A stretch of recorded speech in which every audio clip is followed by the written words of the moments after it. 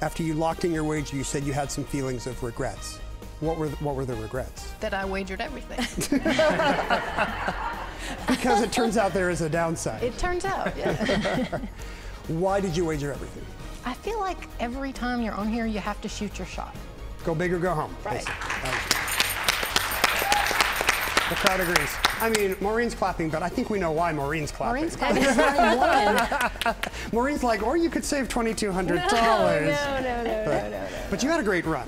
I'm pleased. And 4 games is pretty good standing for the next TOC, so might not be your last time standing here.